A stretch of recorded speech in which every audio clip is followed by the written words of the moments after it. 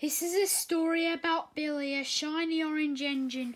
When Billy arrived at my railway house, I asked Thomas to show him what to do. Billy thought that Thomas was bossy, but he soon realised that Thomas was just being helpful.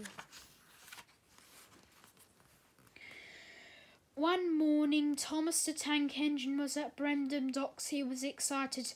"Today I am going to look after a new engine," Pete Thomas decided. The new engine arrived. He had an orange coat and was puffing with pride. "I'm Billy," he whistled. "Let's go." "Wait, Billy," Pete Thomas. "We can't go yet. We have to wait for the Fat Controller. He will tell us what to do." The Fat Controller soon came to meet Billy. "Billy," he boomed, "you have a very busy day. First, you must take empty chicken vans to the farm and bring the chickens back to the docks. Then, you are to deliver diesel fuel to the quarry. And lastly, you have to take coal to the depot." "Yes, sir," bubbled Billy happily. "Thomas, you must show Billy how to be a really useful engine," added the Fat Controller before he left. "Billy," Thomas steamed, "you must pull the chicken slowly and smoothly." "I know that," sighed Billy. He pumped his pistons impatiently. "Don't pump your pistons before you're ready to leave," whistled Thomas. "It wastes coal and water. Now first you must take on more coal and water for your busy day," he added.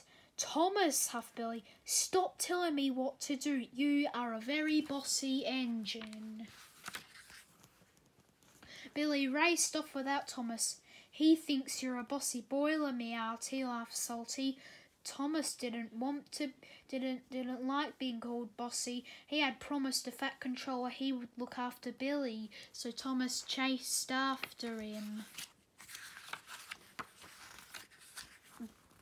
Thomas was pleased to find Billy at the farm, but Billy wasn't pleased to see Thomas.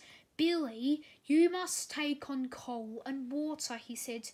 "Don't tell me what to do, Thomas," huffed Billy. "You are a very bossy engine," and he steamed off to the quarry.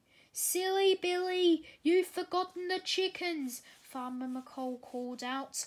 "Bother him," wheezed Thomas, and he chuffed quickly after the impatient engine. Thomas was pleased to find Billy at the quarry, but Billy wasn't pleased to see him. "You didn't pick up the chickens," puffed Thomas, "and you still haven't taken on more coal and water." "Stop telling me what to do, Thomas," huffed Billy. "You are a very bossy engine," and Billy steamed off. Mavis gasped. "He's forgotten our diesel." Thomas was worried and he raced after Billy. Thomas was pleased to find Billy at the depot, but Billy wasn't pleased to see him. Billy had backed up 2 heavy trucks of diesel oil. "They need this diesel oil at the quarry now," peeped Thomas, "and you still haven't taken on coal and water."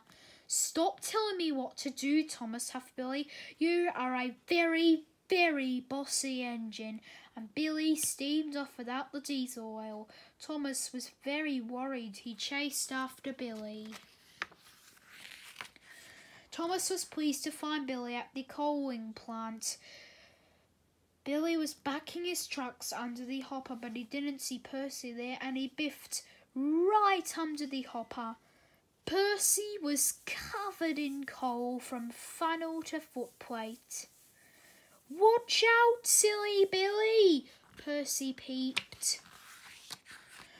"Oh no," puffed Thomas, "you must be careful when you roll under the hopper, and you must take on coal and water now." "Thomas," huffed Billy, "stop telling me what to do. You are a very bossy engine." Thomas was very unhappy. He didn't want to be called boss anymore. "Do whatever you want, Billy," he wished. This made Billy very happy and he raced off. But suddenly Billy came to a stop. He had run out of coal and water. "Cinders and ashes!" cried Thomas when he saw what had happened. "I haven't taught Billy to be really useful at all." Thomas shunted Billy to the water tower, and Billy's firebox was filled with coal while he took on water. "I know you think I'm a bossy boiler," puffed Thomas, "but I've done all these jobs before. I can help you. Then no one will call you a silly Billy." Together, Billy and Thomas collected Farmer McColl's chickens and took them to the docks. Then they delivered the diesel oil to Mavis and Diesel at the quarry, and lastly they delivered coal to the depot. Now Thomas and Billy were very tired. "Goodbye, Billy," Thomas chuffed. "The Fat Control will be very pleased that you finished all your jobs." Thomas started to puff away. "Thomas," bubbled Billy, "you're not a bossy boiler. You're a really useful engine, and I really enjoyed working with you." Thomas felt very happy. Billy wasn't a silly Billy anymore, and Thomas had made a really good friend. The end.